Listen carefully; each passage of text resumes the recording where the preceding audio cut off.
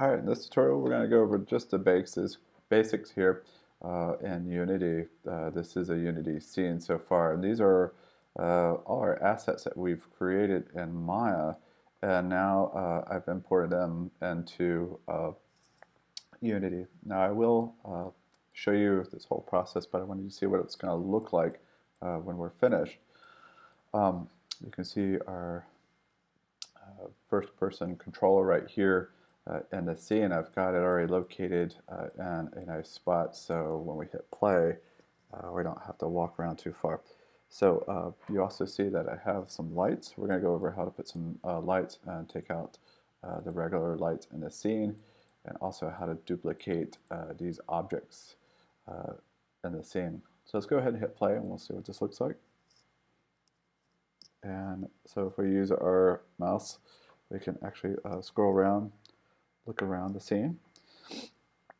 And so you can hit, actually hear footsteps, and you can see we have a collision on the wall, so we can't go out of the wall. And you can see our normal maps showing up here on the surface. And you can look down and see our grading system that we created with just a PNG. Right, so you can walk out and you'll fall off into no man's land. We will put some doors. We'll model a door on the next tutorial, and we'll show you how to write a script to open up the door. But that's for our next lesson. I wanted to keep this simple for the first one, keep it fun and easy. Okay, so I'm going to go ahead and stop that. I'm going to go ahead and create a new project. I'm just going to go ahead and create it, save that one out, test.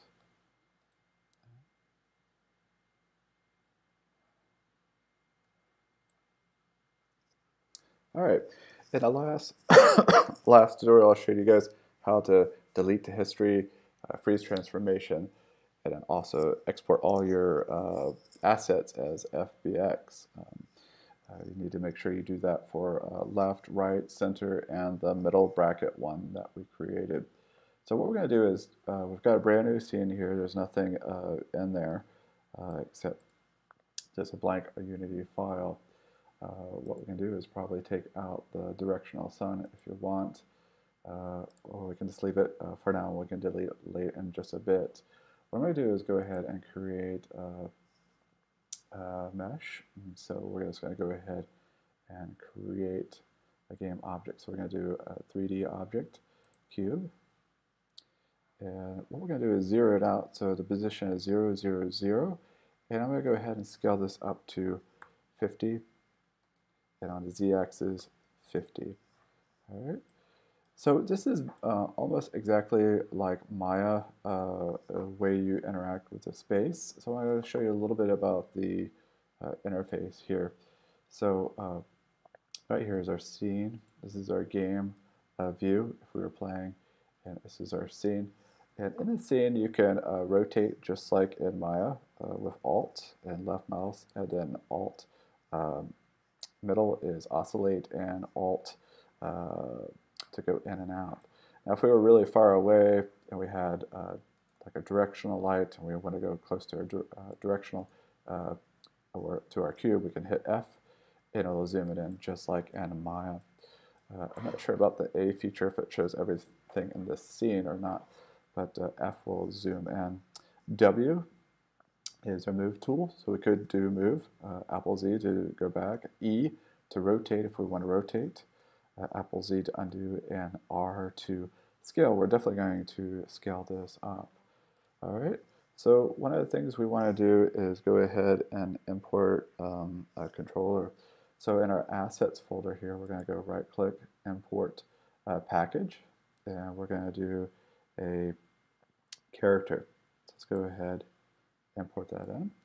And you can see it's importing all this information. Just go ahead and keep it default. And we're going to hit import. It may take a couple of seconds, maybe about 10 and 20 seconds to upload this.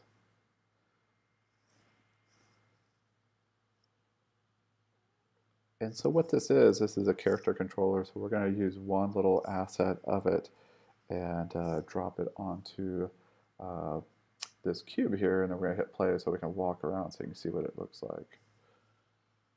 All right, so we're going to go ahead and look at our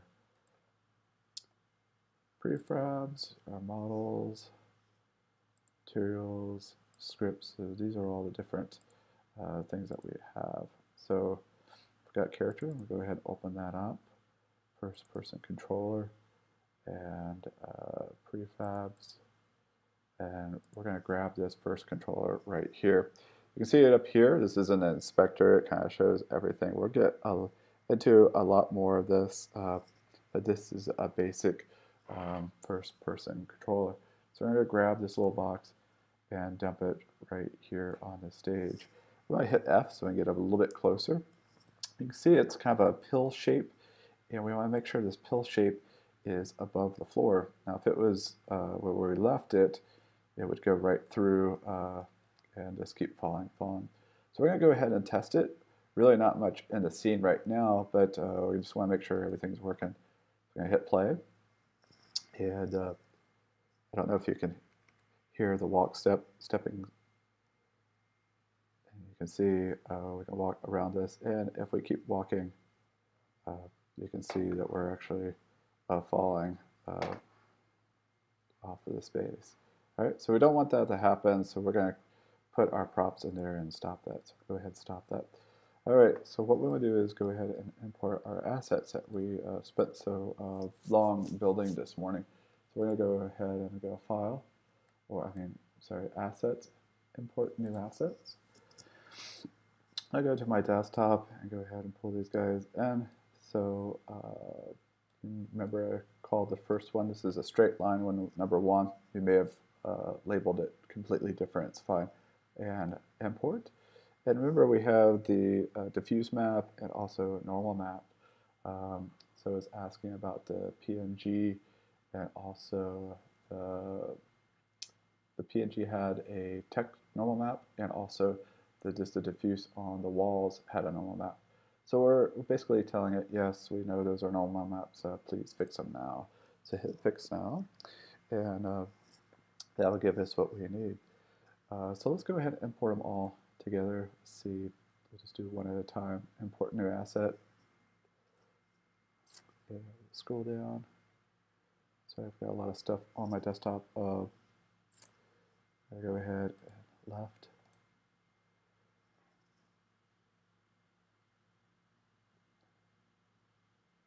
All right.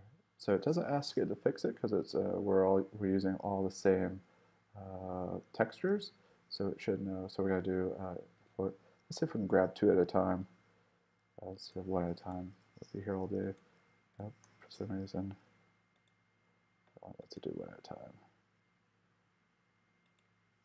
Okay, we'll do one more.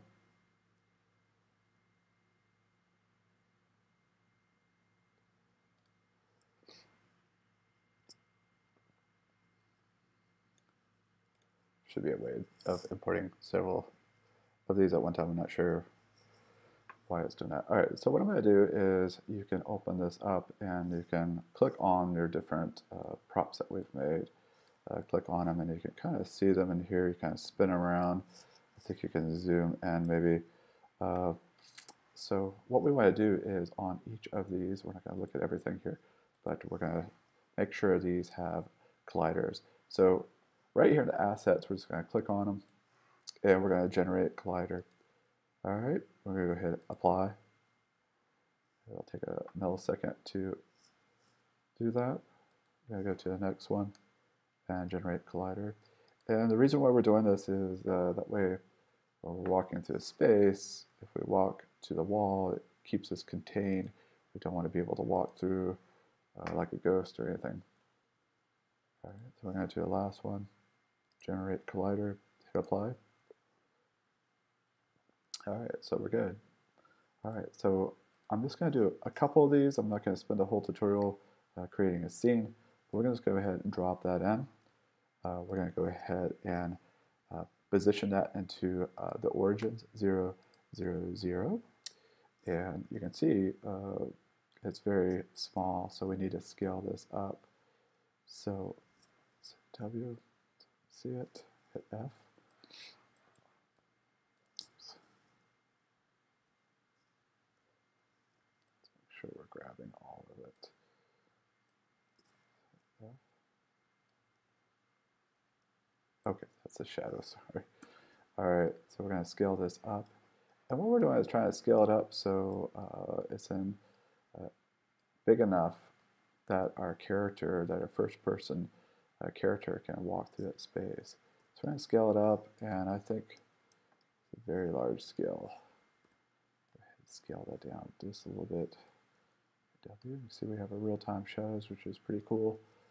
And let's go ahead and look at what that looks like. Okay, so we're going to look around our scene, see where that is, and we're going to walk in. Okay, so that looks pretty good.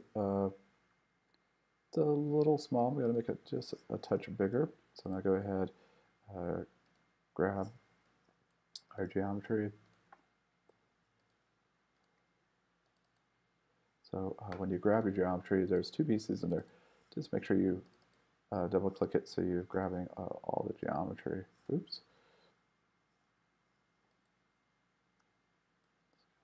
Together. I just did a shift so that way you can grab both. Should be, I think you double click to pull this up, and now let's test it again.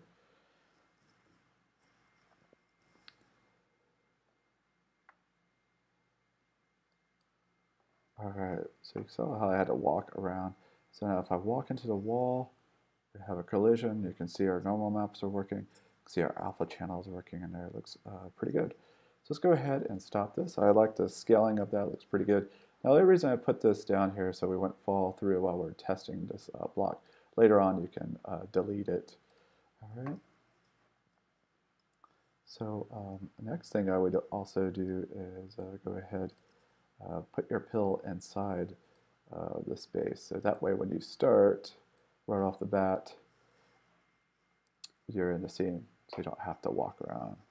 All right, so it's pretty good. Go ahead and stop that. And we'll go ahead and select the geometry. Select the floor to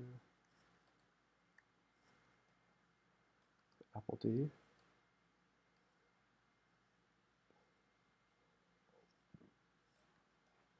All right, we'll do Apple D again. It's just like in Maya, Command D. I'm not sure what it is for a PC, but we can go ahead and see what a longer corridor looks like. All right. So it's pretty cool. All right, so now we want to add some other attributes to this. So we've got the middle prop, which is, as you know, it has the 4 intersections here. So I'm just going to go ahead and drag that in. Go ahead and zero it out. Okay. And then I'm also going to scale it up. R, W. Pull this out. It's a tiny little guy. All right. You could look at your scale factor and make it similar to the other one. I found that I was just doing it by eye. Put this intersection here. F to get it centered and located.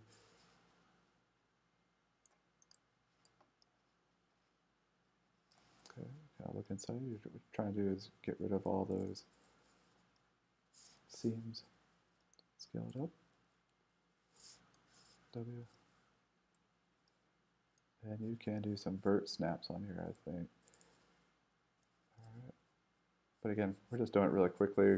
Don't really care what it looks like. We're just trying to get some something that looks like a scene, so we can walk around.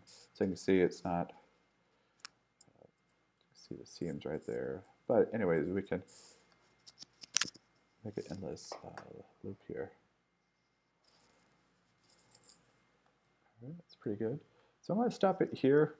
Next recording, I'm going to do lights, how to put the lights, how to delete the directional light, and finish up the scene, and then show you really quickly how to publish it. Again, we're not going to do too far with this.